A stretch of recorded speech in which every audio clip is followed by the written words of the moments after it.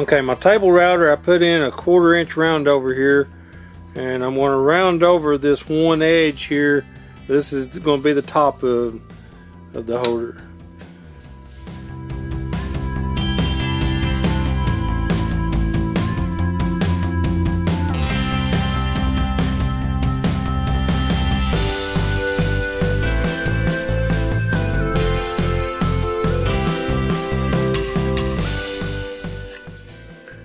Okay, see the little radius on here now, and also a radius system right here. So now let's do a little sanding on it here.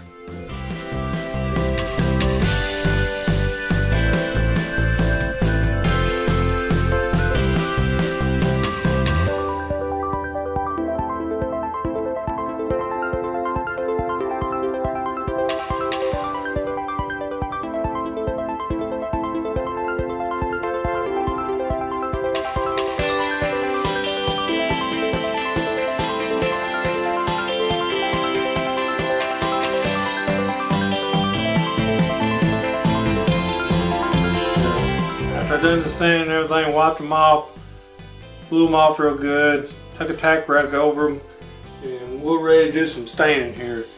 And what I'm going to use on it is this golden oak stain.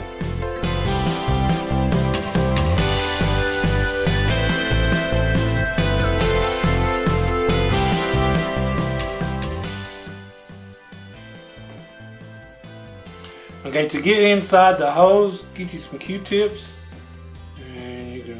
Run them inside it.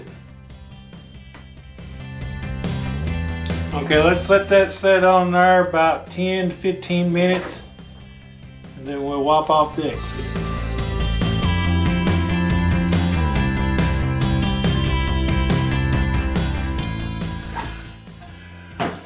Okay, the little dips here and everything are going to be a little bit harder to do, so I'm going to use the Q-tips.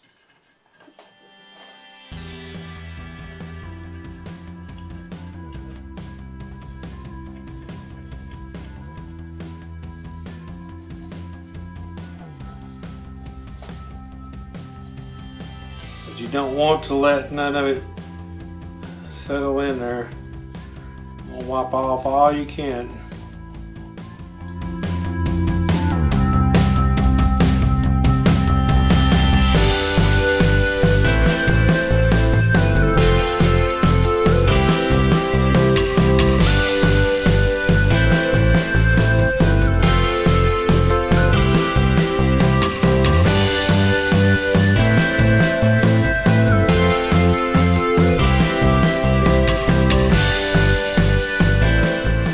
Okay guys, I cut me some spindles here, and I cut them 3 inches long, and I stained them, and I drilled me a 1/8 inch hole in the bottom of them so I can stick it on my paint board here.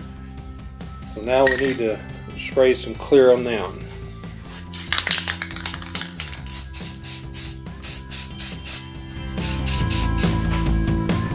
Okay, now it's time for assembly.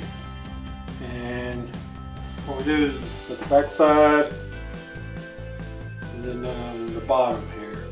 So apply some Titebond 2 glue.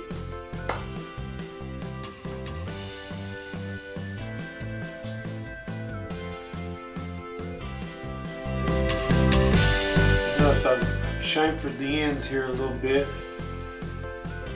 Go in there easier.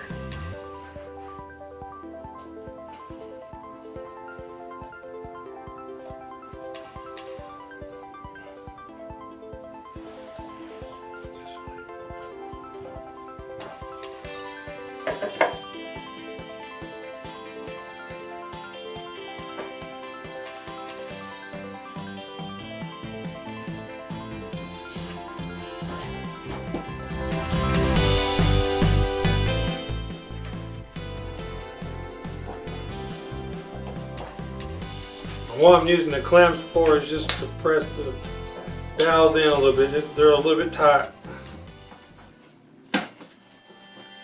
You take them off.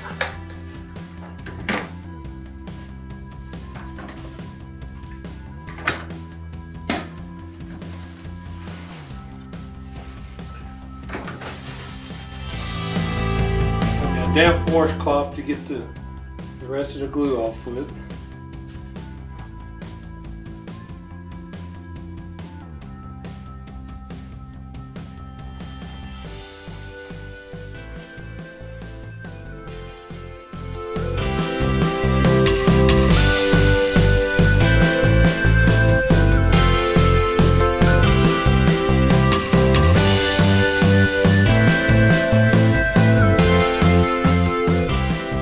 Okay guys, here it is finished up, and I had some of her hooks, some scissors, some pencils and everything.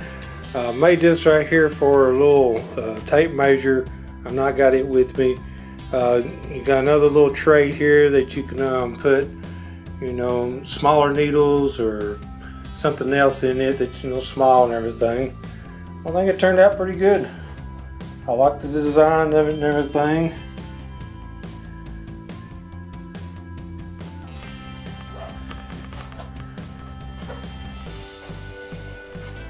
I think my niece is going to love it. Thanks for watching, guys.